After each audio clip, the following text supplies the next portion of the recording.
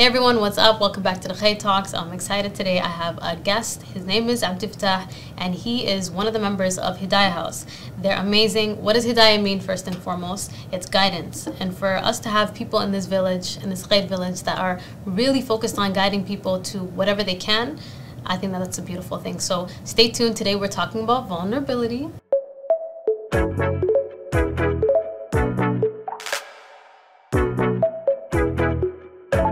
Hey everyone, what's up? Welcome back to Khair Talks. I'm excited, and we have a special guest. His name's Abdifatah. I'm sure you've heard about him or seen him somewhere in one of these events. Hidayah House is a big name on social media for guidance and for so many things that we're going to explore today. So tune in, make sure you like, comment, subscribe, and yeah, check on them. Hidayah House, Instagram. Hello, sir. Assalamu alaikum. Wa alaikum assalam wa rahmatullahi wa barakatuh. How are you? Alhamdulillah. Thanks for having me. Incredible. I'm excited. Heard a lot about the show. Heard a lot about your work. Jazakallah khair. Well, yeah. Well, I've heard a lot about you and what you do and your team. So we're here to explore that today. Our thing is human connection, and you know that. We've had a great conversation so far about it. So I'm going to let you introduce yourself. Yeah. Tell us who you are. Who is the man sitting in front of me today? I never know how to introduce myself. I'm not going to lie. We're working on it. My name is Abdifatah Hussein, co-founder of an organization called Hidayah House. Alhamdulillah, we've been around for about 6 years now, and we specifically work on supporting youth that are just looking for resources, going through the hardest times in their life, and now it's grown to an organization that spans across the city with a lot of different members. Shout out to the team, alhamdulillah. And all of us have different specialties, but mostly people call it to us when they're in crises, right? Nice. If somebody has a family member who's undergoing some sort of mental illness, right, and they don't know who to call, they call us. If there's a conflict that's going on between people, you know what I mean, they can reach out to us. If it's as simple as even trying to find employment, Nice. right? We might not have the answers for everything, but we have enough resources that we could at least point you in the right direction. And alhamdulillah, now it's become a place where like we host spaces, events, conversations, kind of like the one we're having right now, where we talk about the things that we really need to as a community and move forward, because where's the branding? If we don't support and love each other, who will? Who will? You know, hoodie's coming out soon. It's coming out. Y'all better get on it. Yeah, I need my hoodie, actually. Inshallah. And I need yours too. It's coming. It's Inshallah. coming. We can do a jersey swap. That's right. So I feel like you know, I went on your social media and I saw the quote, right? If we don't love and support each other, who will? And I think that's a question that we all have to deeply ask ourselves. It's not just that it's on your hoodie. It's something that, you know, you walk the walk, right? You don't just talk the talk. So what is it that inspired you to even feel that? I'm sure it's life experiences. I'm sure something brought you to want to let people know, hey, wake up, smell the coffee. We need to support each other. We need to love on each other. And if we don't, who will? Yeah. So where did that come from for you? There was a lot of origin stories with it, but mainly most of the members of our team were witnessing within the Somali young men. There's a lot of gun violence going on, and there still is. But the only issue is that we never seen any community work being done, right? People just took it as like, it's just part of life now, right? Certain areas you go to, you might get shot. Certain neighborhoods you grow up in, you might not be able to make it past a certain age. Exactly. The only way to survive is to leave your community. And people were going through a lot of different addictions because of it, right? And a lot of different effects because of the things that we were going through. And gun violence was only one factor. So we asked ourselves, if nobody's coming into our communities and helping us, aside from, of course, you know, the random 8-week programs that, you know, the city would throw at us, or strangers coming into our community to tell you, stop doing that and then just leave, we said, how about we learn how to support our own community through this?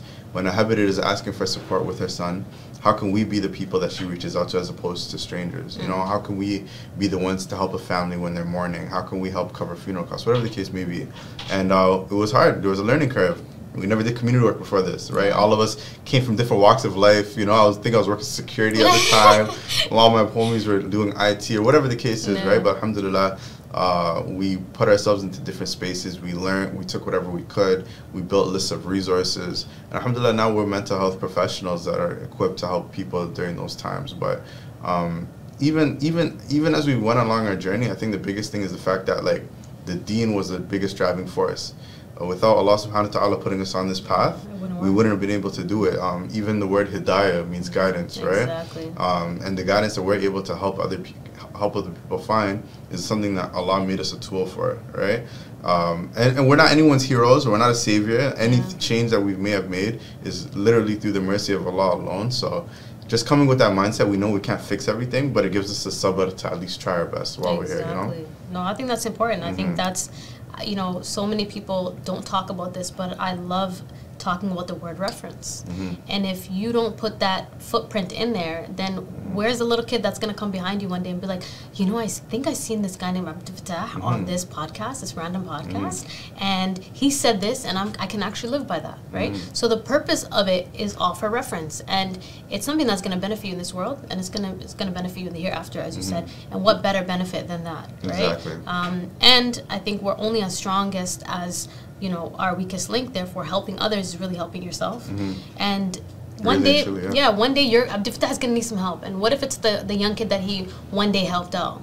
What if that kid comes and puts you on game one day, right? This thing circulates. And it wasn't like we picked ourselves up by the bootstraps. Like, there were people that helped us along the way, you know what I mean? All elders in the community, people who we thought no one did this work before, and there were so many that did it before us. Yeah, it just wasn't seen. It just wasn't seen, exactly. So once we reached out to them, when we learned, alhamdulillah, they gave us the templates, you know, and we were able to run with it. But no, absolutely. And it's sadaqah jariyah. And I think one thing that you teach one person, you don't have to know it all to teach people things, right? And so, but first you have to believe in the concept and believe in the vision and what it could possibly do, and knowing that you yourself need it, because a reminder benefits the believer, right? Exactly. So this work, what has it done for you? Like, the more you help people, does it feed your soul? Like, for me, the reason why I do this is because it feeds my soul. Seeing somebody do better than when I first met them, I think is everything for me, you know? It's been very humbling, because you go into situations and people ask you for help. And sometimes, I'm sure we've all been through this, like you'll have a friend who asks you for advice on something or some sort of support, and it seems so simple from the outside looking in, right? Like, you may see someone like an abusive relationship per se, and your first thought is just like, why don't you just get out of it? But this person clearly had that thought for a long time. Clearly they're still in it, so there's a deeper reason. Sometimes the way that we talk to people, kind of like in their mind, it's a self-fulfilling prophecy. If I tell you every single day you're a loser, why don't you do this, why don't you do that, what's wrong with you, and you've heard it from everyone else, why wouldn't you believe it? Why wouldn't you just say, why should I change if that's just the way I am? So it's been very humbling in learning, like, the adab, the way that we speak, the akhlaq that we have towards other people, our behavior, our mannerisms, and just realizing again, like you said, it's been great for us, especially for me personally. Every time somebody asks me for help, it's like, alhamdulillah, it's an opportunity for me to raise my ranks in Jannah, inshallah. Exactly. You know, like, and then also look within to even help this person, right? Because you're not helping them with external stuff. You're helping them from what Abdifatah might know, right? Exactly. And so you have to, it's a self-exploration thing too. And the more that you help someone, the more you learn from them too. 100%. How many people people have taught me so much. So much. Yeah. So and again, I think it's really important to say, like, we're not in the role of saving people. You know what I mean? We're not put onto this earth to say, oh, we figured it all out and now we're gonna put you on game. It's just literally saying, okay, well, let's figure this out together. Right? And if we don't know something, I know somebody that knows something that knows way better than me on this specific topic, which goes back into, like, the collaboration thing. Like, alhamdulillah, Hidayah House is always reaching out to people like you know what I mean? Alhamdulillah, you have your own fortes, other people have their own strengths, and we can all cover up for each other's weaknesses, inshallah, you know? Yeah, that's why we all have to step up and collaborate. But collaboration takes understanding that it's community over competition. 100%. It's the fact that when Hidayah House wins, I win. You get what I'm saying? It's 100%. Like, for me to see you guys do great, it's only going to help me. That means I have somewhere to come home to, right? That means I can call Abdifatah, I'm like, hey, listen, I'm having this issue. Do you know someone who knows somebody? And so I think it's all just being human and humanizing this thing called life, right? And humanizing it for male and females. I think there's this, there's a power struggle between men and women. 100%. I think that power struggle is also between community members. It's between young folks that's like, yo, who could flex harder? Who has more followers on Instagram, right? And it's an external thing, but internally we're all just walking around and nobody's living. Trying to figure it out. Nobody's living. Everyone's existing, right? So how do you start living is the question, right? You live through helping others. You live through helping yourself. You live through self-awareness and self-exploration. And then, leveling up that way. Yeah. Because you can't level up without, every step of the way being clear for you. And you need someone to help you along the way, right? Yeah. So 100%. Tell me, with your team, like, how did you guys come together to do this? Do you feel like people just kind of came together organically, or did you guys pick your team? Yeah, so interesting enough, everyone came in almost with a different purpose. Some people were trying to learn about how do I just get to talk to people better? Okay. You know what I mean? And of course, the main underlying objective was the same for everyone in their heart, which is like, I want to be able to help people, right? But everyone has a different reason why they want to help people, I've realized, right? Even between me and my homie, the co-founder, Ibrahim, like he's somebody who's very quiet, you know? I'm the chatterbox, he's quiet, but he's basically the brains behind the organization. He thinks and he plans very thoroughly and detailed of like, how is this event going to be most welcoming for people? Nice. How's the schedule going to break down? We have other members of our team that are going to come in and be like, oh, if we talk about this topic, how will it make people feel? We have somebody else, you know what I mean? Alhamdulillah, it's a very wide team, but somebody even literally just wants to focus on like, how can we collect data best so we never have to repeat the same mistakes? Wow. How can we learn from an event and hear what the people have said and then deliver on what they wanted, as opposed to us thinking, yeah, this is what the community wants, you know? Wow. So alhamdulillah, everybody has their own fortes within the team. I promise you, all I do is talk. You know? That's not true. That can't be true. That can't be true. You know? But yeah, it's just I realize not everybody has to be good at everything. You know? It's just about, and even us, we don't even have an interview process. It's just about literally, if we see somebody that's so good at what they do and we feel like their heart's in the right place, we'll go up to them and be like, yo, please help us out. You know what I mean? No, I think that's beautiful. This whole village mentality, right? Like on the gram, I created the Khair village, right? And I feel like, still dope. Yeah, thank you. And I feel like the whole purpose of the Khair village is not just for us to rock hoodies and be like, yo, we're a part of KV, the Khair village. It's not really about that. It's about knowing that you have a wide, like the way that this table is a circular table. We're complete only because everywhere that's empty for everyone, somebody else can fill that spot for them. Like, I got you, right? And when you know that you have a village, you operate different. 100%. When you know that you have people behind you, you ain't gotta look behind you to see who's there, right? You can literally focus on what you're doing and you can focus better. So I feel like the village mentality is something that we all have to adapt. I feel like you guys are doing it at Hidayah House. I feel like it's a privilege for me to even know other people who are doing this, you know? That itself is finding your village, you know? Emotionally, psychologically, spiritually, to be able to sit with people and be like, oh, you believe in this too? Okay, so it's not lonely, because finding that village is a lonely road sometimes, you know? Thinking that you're the only one who has this type of concept of, you know, teamwork makes the dream work. And I think in anything, a lot of us, especially growing up in Toronto and in the GTA, you'll walk into a space and you'll think to yourself, okay, I'm the first one to ever do it, right? And I've seen that happen with Somalis in like a lot of different fields. And then once they get into it, they start to meet up with people and they're like, oh, I really wasn't. But it's almost, I think the issue isn't us thinking that. The issue is, why is it not known, and why don't we see each other doing this work to begin with? Because no one's celebrating each other. Nobody's celebrating each other. And even if they are, it's behind closed doors and it's family and friends. I think there's a difference between like being humble and being just like honest with our people. You know what I mean? Like, I do a lot of different work outside of Hidayah House, doing community work, and I've realized that, you know, like there's younger youth that ask me, like, do you make a living helping people? Yeah. Wallahi, and I never thought someone would ask me that question. I'm like, yeah, alhamdulillah, like I'm doing the best that I can. I'm taking care of myself and my family. But yeah, it's possible. And then I look back on it, and when I was a kid, I seen people making a living off of some crazy things, you know, and it looked great because they had access to whatever they wanted, but there's no khair in it. You know what I mean? There's no barakah, there's no longevity, you know. So, alhamdulillah. So when you're helping people, I think you're someone that has to understand vulnerability, right? 100%. Because we're all humans, and I don't care how strong you are, I don't care how big your chest is, how much you can lift in the gym, you're always gonna be a vulnerable human being, because you're not invincible. You're not made out of rock solid matter, right? You're a human being. You have enough. You have a fitrah. You have things inside of you that need to be explored, and we were all created in pairs for a reason, right? If Allah subhanahu wa ta'ala thought that, you know, we don't need nobody, there would be nobody in this world. You wouldn't have a mother and a father and cousins and peoples, and so. Do you feel like you have to understand vulnerability in order to help people? I think that's a great question. I'm happy you asked it, because a lot of the work that we do tackles vulnerability. It's interesting when I think of like what does it mean to be a part of the ummah.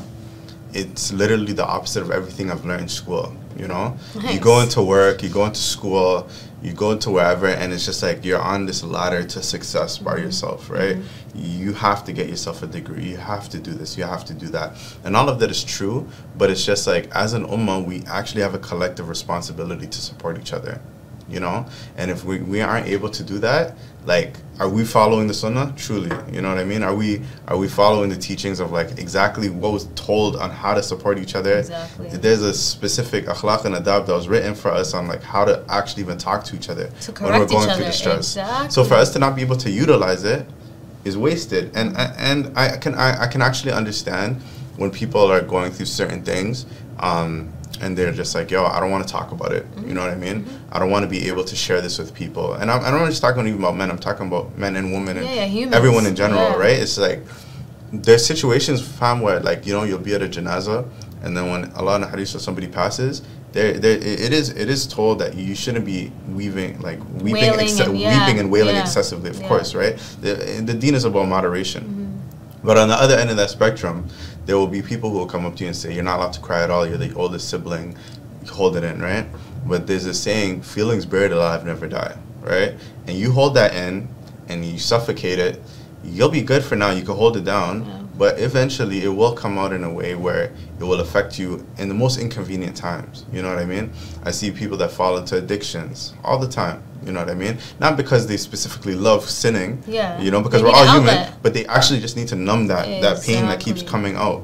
And eventually it'll come out in a way where it'll affect the relations that you have, not only with yourself, with your community, but most importantly with Allah, right? And when we're in salah, right, and we're saying astaghfirullah, astaghfirullah, astaghfirullah so many times, and Allahu Akbar, and we're thinking about, you know, our weaknesses, and we're having those conversations with Allah, it's important to be able to live it out in person, how you're reflecting on those weaknesses. You know, those conversations with Allah are ultimately the most important thing, but do we leave our Islam numma on the prayer mat, or do we live it out in person? Are we trying to correct our behaviors as we move along? And sometimes we need other people to help us process those thoughts. You know what I mean? We need somebody to be that friend and tell you, okay, like, pick it up now, fams. Like, you've been in your room for 2 weeks, you haven't left your bed, you know? Alhamdulillah. So it's a beautiful thing to be able to support our ummah. It's a beautiful thing to be able to be honest, but most importantly, like, no one can support you if you're not being able to say, I need help. Oh, absolutely. And another thing, I feel like we live in a world that's like, I'm good, as you were saying earlier, and everyone believes this thing internally that nobody cares about you anyways. Well, I mean, nobody's coming. It's kind of a traumatic thing, right? When you share, like, let's say I told you you're my homie, and I'm just like, yo, something really messed up happened, and you just told me, yo, suck it up. Like, stop like, crying about it. I'm not gonna lie, I wouldn't want to share ever again. And I can get that, but now the problem is that person who told you to suck it up now has control over your entire life, even when they're not there anymore. You're thinking about them and what they said to you when you're talking to other people. And now those people that might have actually been there to support you will never get a chance to, because of that one person that you keep thinking of repeating. Sometimes it's really us versus us, you know? And we do have to be, there's a lot of strength and vulnerability. It means being able to say, you know, like, I don't care. You know what I mean? That, like, somebody may potentially shut me down. There's potential of growth for me here. I might be able to make a connection with somebody who can, like, not only help me with what I'm going through right now, but maybe push me even closer to Allah subhanahu wa ta'ala, or you know what I mean, growing my potential, like, even give me a job opportunity sometimes, you know? You just don't know. It's just like people I've realized are very vulnerable financially sometimes when it comes to, like, looking for employment, right? They'll be like, yo, fam, like, do you know somebody who can help with my resume? Can help someone with my job? But I never see people doing that work emotionally. You know what I'm saying? Money makes you vulnerable. People are like, yo, fam, do you know somebody who works in IT? Because they, you know? So, I never thought of it that way, you know that? Because even when it comes to money, people have no problem asking you for money. They're like, yo, I need some money right now, I'm broke, you know? But they'll put me on game, teach me about stocks, Bitcoin. But it's like, are you asking somebody to teach you how to be a better friend, a better father, a better husband, a better Muslim? You know what I mean? Like, truthfully. That's funny. Money will make you vulnerable. That's facts. I feel like we're in a world where people, you know, they think that vulnerability is something that should be kept a secret, right, and shouldn't be shown. And as you said, vulnerability comes with strength. I think the strongest people in the world are the ones that had to tap into that vulnerability in order for you to even be fit and go to the gym, you actually have to get real with yourself and be like, yo, this ain't it, right? Yeah. Do you walk into the gym and just pick up weights and you just know what you're doing? Or do you ask people? Do you ask for a trainer? Do you Google it? Exactly. You know? Yeah. So, but I feel like, as you said, vulnerability. I mean, I made that video about vulnerability, and you know, people weren't. It was dope, mashallah. Thank you, I appreciate that, and that's probably because you're just an open-minded human being that listened with open ears. Because a lot of people thought that me saying men should be vulnerable was something that was weakening their masculinity, and really, I was celebrating men and saying, hey. The more a man can be vulnerable, the more he's open to opportunity, open to this marriage, open to life, open to finances, open to the level up in general. Well, where does vulnerability stem from? Yeah, we're saying shout it's a out weakness. to you, because I know you're constantly looking out for the brothers. You know what I mean? I'm trying. Alhamdulillah, alhamdulillah. But like I said, even if there is pushback, it can be a little bit understandable only because of the fact that sometimes if somebody convinces themselves so much, I'm tough, I don't need this, I don't need that, they're constantly going on to their life and they're putting on like, not like a shell, but just something to protect them from ever being hurt again. It's a fail-proof plan. You know what I mean? You'll never be hurt if you never connect with people. That's for sure. It's an easy way. So then when you hear you talking about vulnerability and this and that, it's almost like that whole identity is destroyed, you know? But subhanAllah, like even in those moments, I'm not gonna lie, like what do we do when we receive new information? What do we do when we like hear people talking about things that sometimes we don't even agree with? It's just a different opinion. What do we see with people living a different life than our own? As long as it follows the deen, of course. It's just like, yo, like, just listen. Not everybody has to be copy and paste with each other, right? Me and you can have this conversation right now, and we might not agree on everything, but if I know your intention right now is to talk to me about, like, how can we help people, we can talk about it. Because there's different ways to do it. Exactly, you know? and there's a common ground, The pushback is interesting, though. I think social media is an interesting place when it comes to pushback. They came but from we'll my leave neck. that for another day. They came from my neck. But, regarding vulnerability, I think that if you're someone who has a relationship with Allah, there's no way that you can't be vulnerable. 100%. 100%. If you're practicing and you're religious and you got your pants rolled up, that means that you should be a beacon or like someone who's actually representing vulnerability. Because when you pray that salah, khushu' has to do with vulnerability. You surrendering to Allah subhanahu wa ta'ala has to do with vulnerability. And who's the most vulnerable man that you've ever heard of? The Prophet ﷺ. And even with the way the Sahabas interacted with each other, right?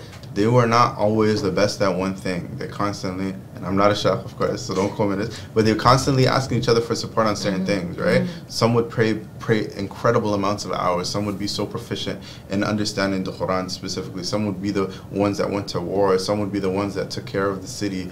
And it's just like, everyone had a different role, but all of them relied on each other. All of them were people who helped intentionally for the sake of Allah subhanahu wa ta'ala, you know? So I think once we're able to center ourselves just in the fact that there really is nothing to be too proud of with being that egotistical, centered person that needs nobody else. That's a Western product. I want to put that out there. Like, that is not something of our dakhan, that is not something of our deen, that is not something of our culture. You know what I'm saying? Like, we have to be able to help each other.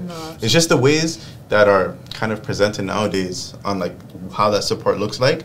I'm not going to lie, it looks very weird, though, sometimes, right? Like, you hear people talking about, and this is someone who works in community, some people talk about community care, self-care, this, that. It's been gentrified, right? People will tell you, yo, just sit in a room, do yoga, talk to yourself for half an hour, meditate. SubhanAllah, like, I'm not knocking it, but I'm just saying, like, really and truly, like, if you're chilling with your homies, do you ask each other, how are you doing?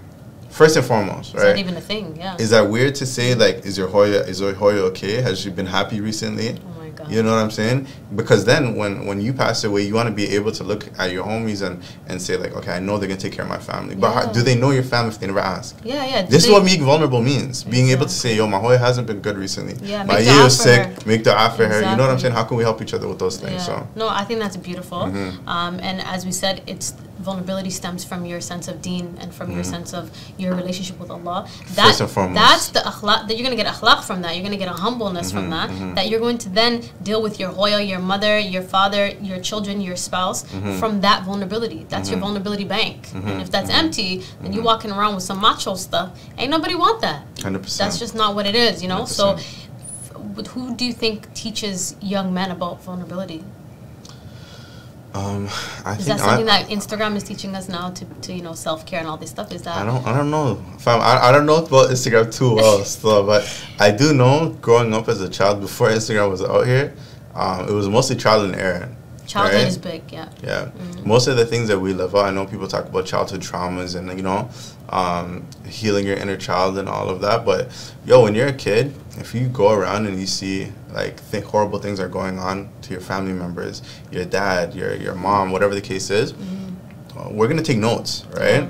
And most of the time, fam, our parents, especially Somali diaspora, came from a place where they were constantly getting calls about people who passed away back home. And they probably have seen a lot of death themselves. And they never had the time to process any of it. And alhamdulillah, shout out to all of the Hoyas and Abos because they did the best they could with what they had, you know? Held it down, But they were in a place where there was no time to breathe. As soon as they came here, they're raising us, right? So we were watching them and the way that they processed it. And it's not that they were telling us this is how it should be, you know, but we learn from that. But then we start to realize that, yo, this is kind of not healthy, right? I'm sure we know so many families that have divorce rates out the roof, you know what I mean? Different things going on within our community, but it all comes because of the fact that they never got a chance to heal. But we can't blame them for that, you know? But we can learn from it. Exactly. Because we do have time to breathe now. Yeah, it's our time now. We have a lot of opportunity now. We're in the middle of different wars going on in the streets and whatever the case is, but alhamdulillah, like, we're not fresh out here where, like, we have any, like, lack of opportunities, right? So we do have time to focus on our deen now. We do have time to focus on our community, and most importantly, we do have time to focus on what am I limiting myself from, because that's the biggest thing. So just to answer your question, I know I'm being a bit long-winded. I told you it's what I do, fam, you know. We like but I think most of it came from trial and error, right? Figuring out what worked and what didn't, and most of the time we just say, I don't really have time to try to figure this out anymore. Let me just coast. Let me just go on autopilot. Let me get that job. Let me go to school. Let me get married. Let me live my family. And only near the end of our life, I worked at a retirement home, subhanAllah, before. And one of the most interesting things, a lot of them said, these are Adan folk talking to me, you know, was that I wish I had time really to just, like, not be my worst enemy. Oh, wow. You know, a lot of them said that in different ways, of course. You know, a lot of regrets on, like, why did I do this to other people? Why did I do this to myself? And it's because they never really had time to breathe and recollect and recall certain things. So we don't know when we're gonna go, right? This life is very short. It is. All of us are on our own timer, but I do make sincere dua that all of us at least have the time to reflect on what are we holding ourselves back from one, being able to enter Jannah before anything, but two, while we're in this world, to be better friends, better people, but most importantly, kinder to ourselves, you know? Like, who are we to disrespect Allah's creation, which is our own, you know? Listen, on that note, I've tell people all the time that Allah put us on a pedestal over all His creation. Alhamdulillah, it was a blessing to even be here. Right? To be a human, right? We're not angels, we're not shaitan, we're not none of these other things, right? We are human beings, right? We're not animals. So Allah put us on a pedestal, and there a whole bunch of other creations are actually jealous of, oh, we wish we could be human, right? But when Allah put us on a pedestal, why are we not then putting human beings on pedestals? Why are we then not saying we have to be careful and selective with the way that we treat the creation of Allah subhanahu wa ta'ala, you know? And I think it just, as you said, there's so many childhood things. First of all, with everyone that I meet, I always talk to them about their childhood because it shows what path, you know, brought them here. So for you, like the young Abdifatah, what do you wish that someone told you when you were younger that would have helped you along the way? Or what would you tell yourself growing up? It's crazy. I love asking those questions. I don't know how to answer. You never ask yourself? No, that's why I'm here, alhamdulillah. But I will say, before I answer, alhamdulillah, I have, like, very great role models with my Hoy and Abo. Nice. Beautiful relationship, alhamdulillah. They're best friends, you know. That's so cool. The way that they treat each other, alhamdulillah, like, it was been a blessing watching it. So most of what I learned is from my Abo, right? He taught me as a man, yo, bro, just be quiet and be supportive and be there for those who need it. People call him all the time. MashaAllah, he opened a masajid where people come and they pray salah and, like, you know what I mean? They need support. So it was interesting learning from him. So alhamdulillah, most questions I had, he answered it, right? But the biggest thing that I would have wanted to know, and that even he couldn't help me out with, is just how do I play my part as a Muslim in this world that we live in here? You know? Because we're just trying to figure it all out. You go to school, even if you're going to Duxi every single day, if you go to school and you're there 8 hours of the day, majority of your life, this is bigger than home now. It is. Because you're in a mixing pot. You're with everybody. You're trying to survive. You're trying to make friends. You're just trying to be happy, eat lunch, whatever the case is. So we lose a lot of our, like, deen when we do those things sometimes. And people don't necessarily tell you, like, how do we hold on to that iman while we're in these spaces, you know? And a lot of those things lead, like, even though we're born Muslim and inshallah we all die Muslim, somewhere along the line sometimes, like, you lose the guilt of, like, certain things, right? I'm not here to judge anybody's sins, but I mean even, like, you know, like, slowly not praying or getting into certain things, whatever the case is. So I had to learn a lot of those things myself. I had to put myself into places where, you know, I could talk to different sheikhs or, you know what I mean, do my own independent research or whatever the case is. But I think being in this world, specifically as a Muslim, is a test that we should be trying our best to ace. Because if we're going through harder obstacles to try to be a good Muslim, the reward is bigger. Exactly. 100%. So let's take advantage of it. No, you know? absolutely. And while you're here, you don't know how long you're going to be here. 100%. And so yesterday really mattered, and then today really matters. Every conversation you have with everyone matters. Every minute matters, and it's something that's going to matter, that's going to play back on the Day of Judgment. So you better calculate that before it's calculated, right? So with Hidayah House, right? This is obviously, is it legacy based for you? Yeah, I don't see myself doing this work forever, only because of the fact that who am I to think I can support people my whole life and that I'm going to constantly understand what's going on with the youth, right? Even now, like, I'm 28, turning 29 soon. When I started this work until now, I'm already kind of out of the loop for some things, right? I kind of don't get certain things that are going on. You know what I mean? Okay. TikTok trends, you know? But even with the problems that they have, like, as youth, it's a bit of a disconnect. But it's most importantly, it's just like, I'm hopefully trying to, like, teach other members of the team and other youth, like, how do we continue doing this work, right? I don't want this cycle that we were talking about earlier of, like, we don't see people doing this work anymore continuing. Like, how come every single time there's a basketball tournament, somebody thinks they're the first to do it and they don't know where to start? And there's been a million basketball tournaments in the city. Why aren't we giving each other the blueprint? You know? So inshallah I want to be able to, like, help support how did that work continue. Hidayah House is not my own, right? It's just something that we started, but Hidayah is my mom's nickname. Is it? You know what I mean? Okay. Alhamdulillah. Shout out to Hoya. And inshallah we're trying to open a community center. And I want to always be able to continue with support with that. But yeah, definitely there's no way I can do this work forever. What's your life goal? What does Abdifatah want to do in life? Honestly, I have a passion, you know what I mean, for, like, a lot of different things. But right now, like most other people, I'm in survival mode where I'm just trying to pay bills and do this and do that and save up. But inshallah, it'll be a place where I can constantly help people in whatever capacity I can, constantly get as much ajr and barakah I can, and get enough money to take care of myself and my family, whatever way that looks, you know? So, inshallah. So I have to ask you a relationship question because obviously we're on a relationship podcast. When it comes to men and women, what do you think is the power struggle? Because I know you're young, you're in a certain time in your life where I'm sure you've had enough experience, not all life experience, but enough experience to see the way that men and women couple these days, right? And as you said, there's so many divorce rates, there's so many people that are young who want to get married, which is a good thing, you know, it's half of your deen, right? But there's a problem with men and women where there's a disconnect between their vulnerability themselves, there's financial vulnerability, there's, you know, and it's intimacy, really, if you think about it, right? People think intimacy is like a physical thing, but it's not. It's an emotional thing. It's a spiritual thing. And intimacy is intumicy. It's allowing for someone to see. Intumicy. Like that. She's a poet, guys.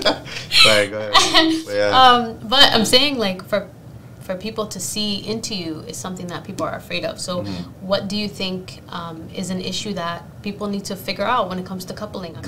What do you think that you would advise young men who want to be in a flourishing, successful, halal relationship?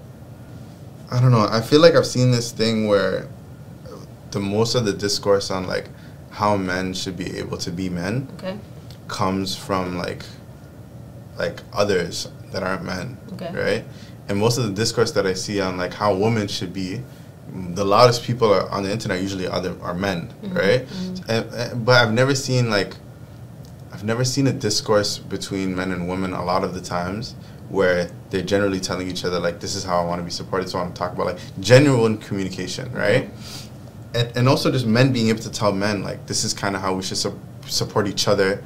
Women telling other women. I'm sure this happens more, right? But women telling other women, this is how we should support each other. You know, it's just like there's a disconnect, right? And I don't think most of it is real.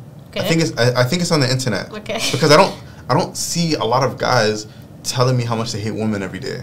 You get what I'm saying? Okay. But when I go on the internet, it's everywhere. Yo, it's everywhere, yeah. right? Yeah. And like, alhamdulillah, shout out to my sisters. You know, I have 2 sisters, mashallah, and like a lot of like cousins and women that I work with in the community, and you know. But I don't see them coming to me telling me how much they hate men often in real life. But I see it everywhere on the internet. So there has to be some sort of disconnect, because if we're constantly on our phones, and even if that's not the discourse in real life, if that's what we start to believe, you know what I mean? If that's what we start to look through, if that's what is constantly on our mind and is programming, forget about like the actual way that you feel about the other gender. I'm sure for a fact at least that like you're not gonna see them as somebody you want to talk to these things about. Okay. You're not going to start to see them as people that you want to be vulnerable with. If you go into a relationship or a friendship or a work thing, or whatever the case is, you know what I mean? You're not going to come in and sit down with a woman and just be like, yo, like how do you view men? You're going to constantly think women already hate men. Yeah, yeah. And most women, I'm assuming, are like, yo, like, yeah, that guy's cool, but like he's probably like those other guys I've seen ever on the internet. Because what else can you believe, right? So there's a huge disconnect, I'm thinking, and it could definitely start with conversations like this, but I think we gotta take it easy on the social media stuff. Yeah, right, and actually just tap into reality. Actually, just have a conversation. Yeah, you know? I think that's important. So, what do you think what makes a relationship work? Is it the communication, as you said? Is it the consideration? Is it just having healthy understanding of yourself? What do you feel like makes a relationship work? Like alhamdulillah, I had a good template with my dukes, right? With my mom and dad, alhamdulillah. But I've seen sabr is the biggest thing, right? Sabr and curiosity, I'd say. Like sabr with the way that a person moves, having sabr with the fact that not everyone's gonna like be good in 2 seconds and being okay with that, not personalizing it, but being curious to know like how do you better support somebody, what makes that person mad and what makes them happy, you know what I mean? What ways does a person want to be spoken to, what ways do they don't? Most of the times if you just come in and like, let's say I like eating chicken wings with barbecue sauce, right? I love chicken wings, that's my first example I came to mind, right? But if I come into a space and I come to a party and I just assume everyone wants barbecue sauce on their wings, that's me like just projecting myself onto everyone else, right?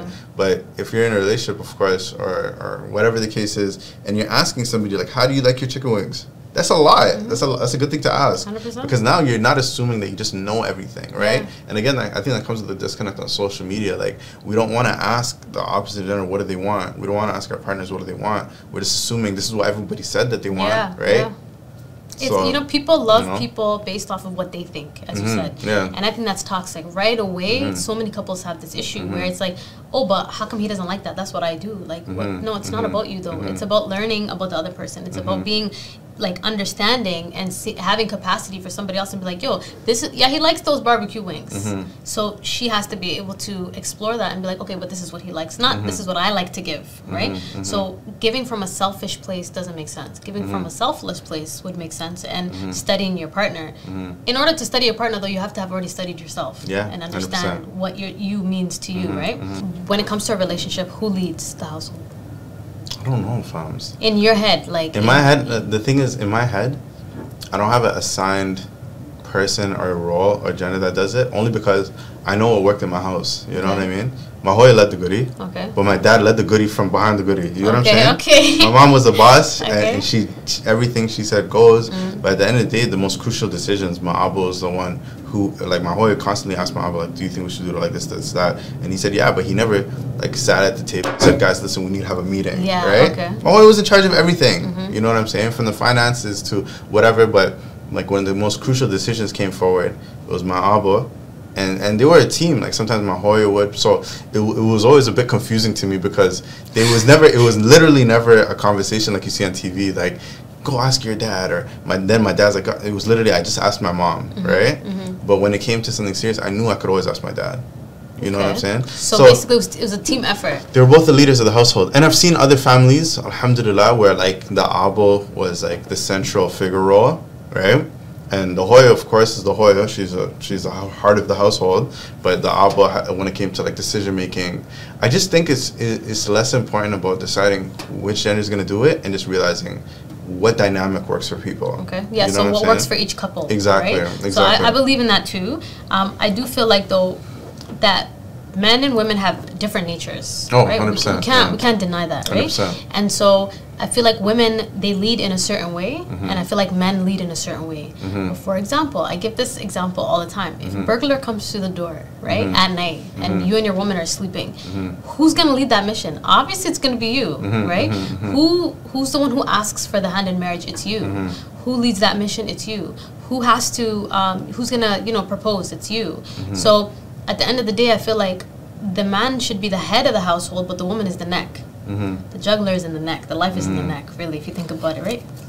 It's a lot of moments over here with Hidayah House. Nah, real talk, you know right? what I mean? Yeah. So at the end of the day, the head can't move without the neck. There's no way you can move your head without the neck.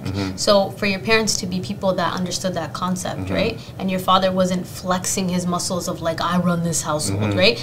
Then a woman can naturally be in her position, in her feminine power, where she's being hoya and she's nurturing you guys, and her husband is right behind her saying, yep, that's right, that's my wife. I think that's a good dynamic. But then there's a lot of women that the power struggle, I feel like, comes from the fact that women are trying to play up this masculine energy, and then they're not sitting in their real power. So what happens, there's a power struggle between men and women. And if a woman flexes and says, oh, I'm the leader of this household, I'm sure your mom was not out here putting pressure on your dad saying, what you know, it's not going to work that way, because then there's a lack of respect, right? And so I feel like men are the leaders and women are also the leaders, but in their own right. Who sets the tone? I have this conversation with everyone. Like, I ask people who sets the tone. I asked it on Instagram. Everybody was out here trying to be like, I set the tone. Women are like, no, I do. Men are like, no, I do. So everyone's out here. There's a disconnect. There's a major disconnect. But guess what? What are we fighting for? You're a man. I'm a woman. There's things I can do that you can never do. I can birth a whole kid. Are you out here competing with me about that? You can't, right? There's things that you could do. You could lift a certain amount of weight. I could never do that, right? So therefore, why don't we just respect each other's roles? Why don't we just love on each other? Why don't we just celebrate the way Allah subhanahu wa ta'ala has created us? And then there wouldn't be any sort of friction between men and women. Who sets the tone, I asked, and everybody said, I do. Then I said, yo, how about a man sets the tone and a woman creates the environment? Like, why? Like, your dad was setting the tone of safety and, okay, where's the children, everything's good. As you said, he was behind the goodie and the other goodie, you know? But your mom was able to be in the house, creating the environment. So it works together. And that's how partnership works. Beautiful, yeah. So I think that's a beautiful way of putting it. I'm glad that you agree with that. I'm glad that you were raised in that, right? We need more people that are willing to tell people that that's a norm. It's a normal thing to surrender. And you don't have to be submissive to the person. You could be submissive to the relationship. You could submit yourself to the relationship and be someone who's in this 10 toes down. You know. So and even if some people didn't come from, like, let's say, a healthy household, or even within their own person, I've had a lot of toxic relationships. Please free yourself from that cycle. Only because whatever happened, you can't change it, right? But the moment you start meeting new people and, like, you know, you have to start taking certain precautions to make sure you never get hurt again. And you're not vulnerable, like we were talking about. You don't heal from those things. You're going to repeat that cycle constantly. And I see that happening with so many different things. So may Allah make it easy for everybody. I generally do think our generation of people, like, inshallah, in the near future, will be having, like, the most healthiest relationships where, like, it's based in the deen and the iman, and we're supporting each other like a household, like you said, because there is an agenda for us to have, like, broken down families, you know? Yeah, we can't subscribe to that. And this dunya does benefit from Muslims not being able to support each other in strong families, you know what I mean? Absolutely. So we got to fight against that at all costs. And we have enough that's going against us. We're young, we're black, we're Muslim, we're Somali, we're a lot of things, you know? And so having the generations that will come to actually be healthy, you know, there's generational wealth, there's generational trauma, but there also has to be generational healing. 100%. And that's our responsibility. We're the ones who were either born in this country or have been raised in this country. We have a chance that they didn't have, our parents. And so we need to do that and do it now, right? So that's why I love the work that you do, fams. You know what I mean? We're talking about emotional intelligence, talking about topics that we don't usually talk about, and if we're not passing those things along, everyone, again, is learning through trial and error, right? So yeah, and if you don't do it, what are your kids going to do? And if we don't support and love each other, Hidayah House. who will? Who will? Thank you so much, Abdifatah, for joining me on this conversation. Jazakallah for having me. I'm sure we'll have way more conversations, inshallah. The conversation is open for everyone. I really want to create an environment where everyone has a seat at the table. No one's excluded, no matter who you are, where you came from, and what you've been through. So I appreciate you, and thank you for joining me once again. Jazakallah for having me. Well, yeah. Make sure you guys tap into this conversation with Abdifatah from Hidayah House. Make sure you support them as much as you possibly can. Supporting them is supporting yourself. And yeah, stay tuned for more Khair talks, and we'll see you next time.